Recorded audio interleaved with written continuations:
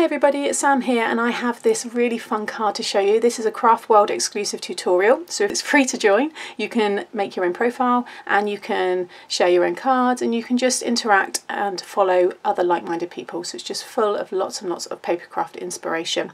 So this one here is using my 6x6 tower dies. I know lots of you have already started to buy these and I just want to give you lots of different ideas and ways to use them, and this is just very fun. I love all the dimension, there's just so much going on with this one.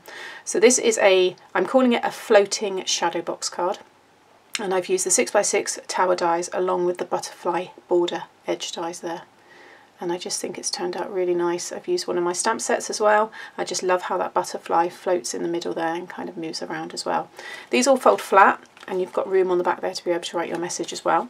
So if you'd like to know how to make this card, head to Craft World. I will link it below, and you will also find a challenge giveaway, so you can enter that challenge to win a prize.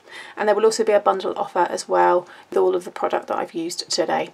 So thank you for stopping by, and I hope to see you over on Craft World. Bye.